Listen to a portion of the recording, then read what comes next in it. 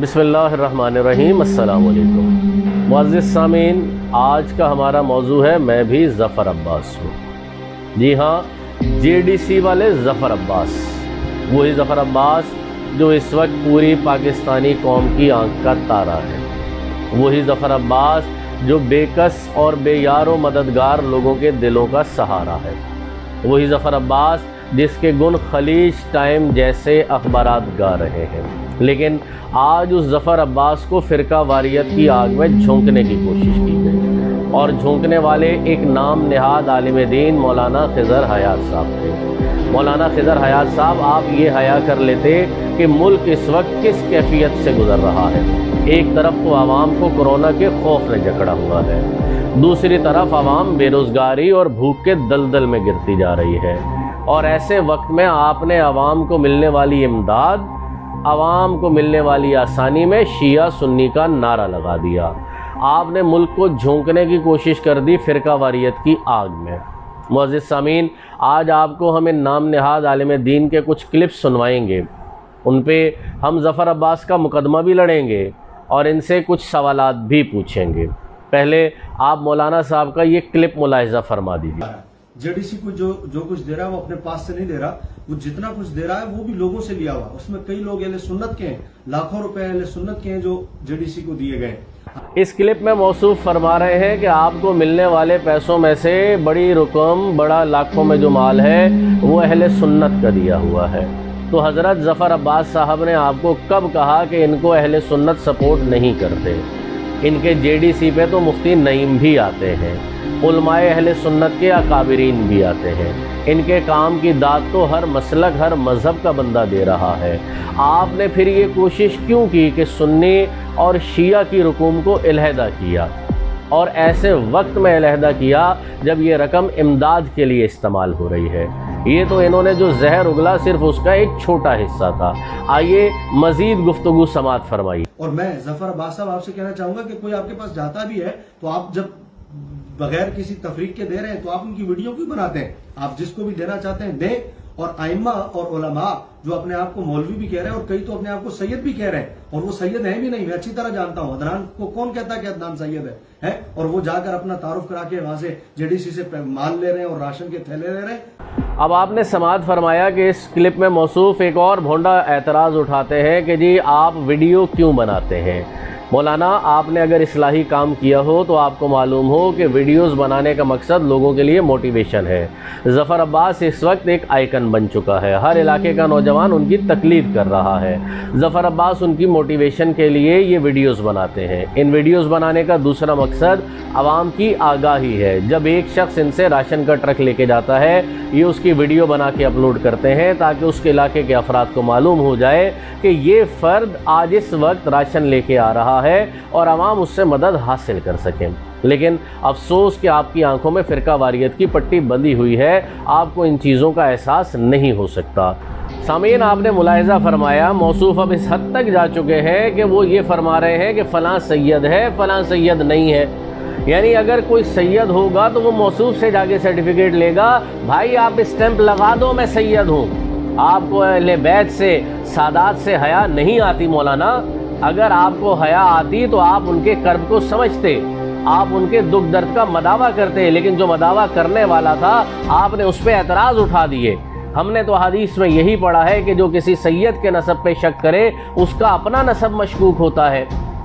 और यहाँ सामीन इन्होंने बस नहीं किया, इसके बाद खुल्लम खुल्ला मौसूफ ने फ़िरका वारियत का नाम लेते हुए फ़िरकों में उम्मत को तकसीम कर दिया।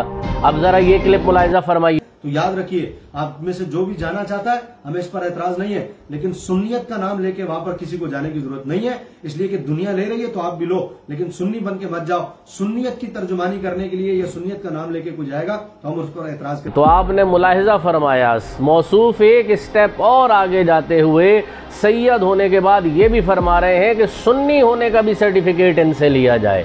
और ये वरगलाते हुए कह रहे हैं कि कोई सुन्नी ना जाए, और जो जाए वो सुन्नी नहीं है। मौलाना, आप किस हैसियत में सुन्नी होने का सर्टिफिकेट बांट रहे हैं? आपको किसने ये इख्तियार दिया कि आप सुन्नियों पर पाबंदी लगाइए कि वो आपके नक्शे कदम पे चले?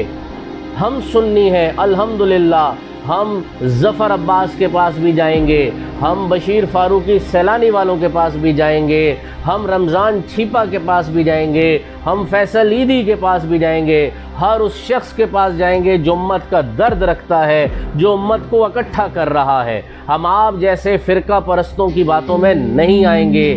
میں اس وقت قانون نافذ کرنے والے اداروں سے بھی درخواست کرتا ہوں، ان جیسے افراد جو امت میں تفرقہ اس نازک صورتحال پہ ڈال رہے ہیں، ان کا سافٹ ویئر فی الفور اپڈیٹ کیا جائے۔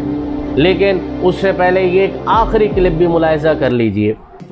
ذرا چند دنوں کی 1 مہینے کا لاک ڈاؤن ہوا ہے تو سب کو چھٹی کا دودھ یاد آ گیا۔ اللہ کرے کہ اہل سنت میں ایسا موقع آئے کہ پوری اہل سنت لینے کے لیے کسی کے در پر نہ جائے، خصوصاً کسی کے غیر کے در پر بانٹنے والے ہوں اور اپنا پیسہ اپنوں میں استعمال ہو۔ موصوف اپنے بیمار ذہن کی عکاسی کرتے ہوئے اس آخری کلپ میں ظفر عباس کو غیر کہہ رہے ہیں اور کہہ رہے ہیں کہ یا اللہ ہم پہ ایسا موقع نہ آئے کہ ہم کسی غیر کے در پہ جائیں۔ مولانا، دھوپ میں، مٹی میں غریبوں کے ساتھ چلنے والا، دن رات ان میں اٹھنے والا، ان کے درد دکھ کو سمجھنے والا غیر نہیں ہے۔ غیر تو آپ ہیں۔ آپ اپنا ماحول چیک کریں، جس ایئر کنڈیشن روم میں آپ بیٹھے ہیں، جو طمانینت آپ کے چہرے پہ ہے، یہ اس وقت امت کے غریبوں کے چہروں پہ نہیں ہے۔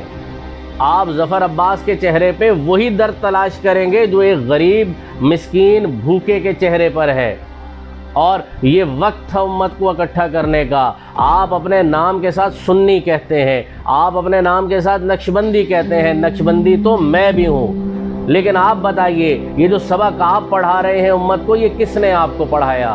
حضرت باقی باللہ نے آپ کو پڑھایا، شاہ بہاؤالدین نقشبند نے پڑھایا، مجدد الافسانی نے پڑھایا، حضرت ابوبکر صدیق رضی اللہ عنہ نے پڑھایا۔ یہ کس کا پڑھایا سبق آپ پڑھ رہے ہیں؟ یہ کن ہستیوں کو آپ بدنام کر رہے ہیں؟ سنی تو داتا علی حجویری بھی ہے، سنی تو خواجہ معین الدین حیدر چشتی بھی ہیں، جن کے در سے غیر مذہب کافر بھی فیضیاب ہو رہے ہیں۔